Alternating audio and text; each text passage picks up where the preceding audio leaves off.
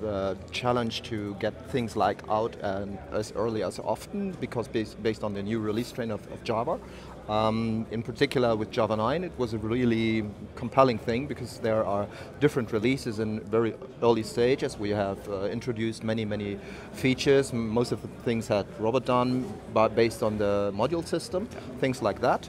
And we had updated several plugins because there had some issues related to the module system, things like that, and in particular things like issues with different dependencies which we are using, which don't work on Java 9 or something, and Java 10 as well, and things like that. And we have made releases in different areas for newer plugin versions which are related to the module system and improving things to handling that in a more convenient way for the user, to make it more convenient to users to handle things like that, and to use a module system in a Java project today, that you don't have to change many things and you don't have to make large configurations and make it easy to configure things like that.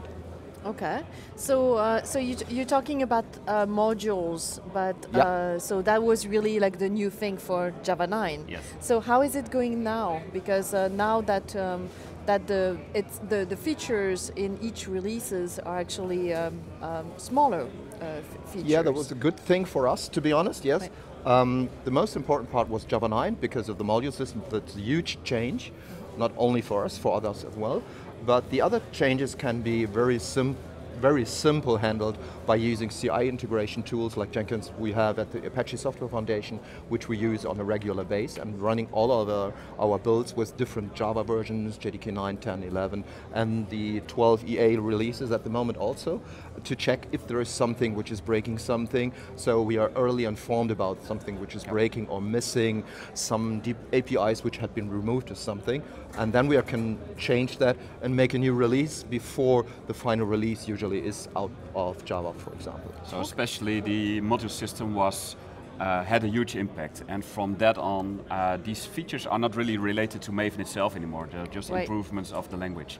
I see. So especially we've done a lot of work on the module part. Okay.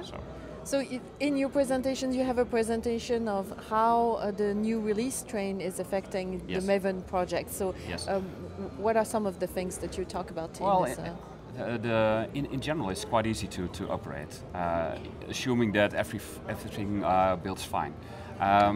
So if you are working on a module path, those issues are already solved, so they are kind of forwards compatible already. So we know that it works with Java 12, and it will very likely work with 13, 14 as well. The only thing we do need to release every 6 months are class analyze based. So if we really need to dive into bytecode of classes, those plugins need to be updated. And those are, I think, about 5, I guess. 4 or or 5. 5. Yeah. Yes, so the number of plugins that are really affected by this new release train is quite small for us. Okay, cool. Yeah.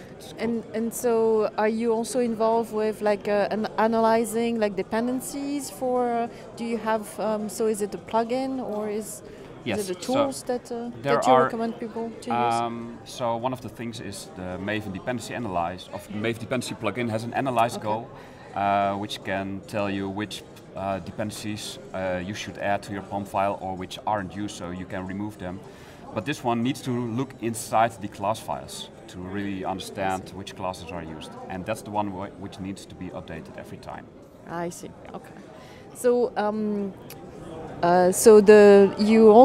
you're part also of the Hacker Garden, right? So what is, talk to us about what is that initiative?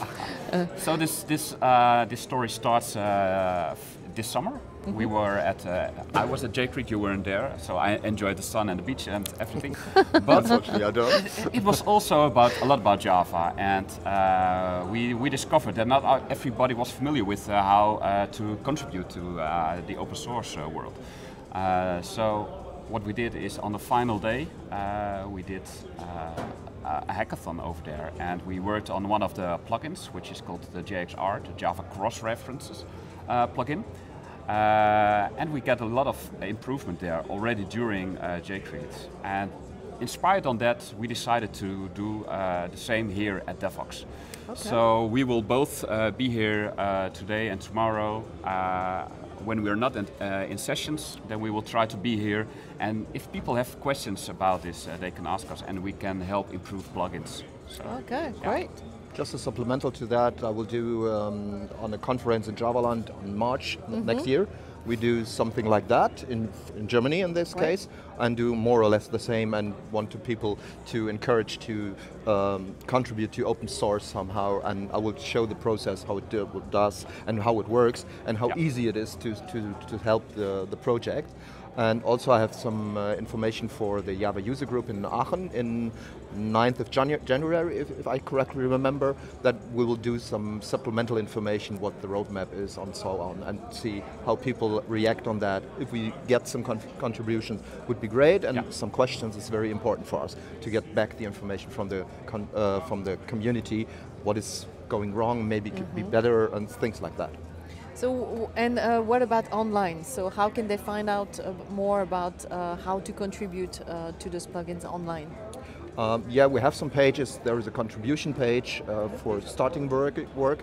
I have to admit that it's not perfect. It could be improved, of course. Yep. But if someone is trying to improve and see, okay, oh, that's wrong or something I don't understand, then please make an update or contact us via the mailing list. Then we can improve that and help others, not also himself or herself.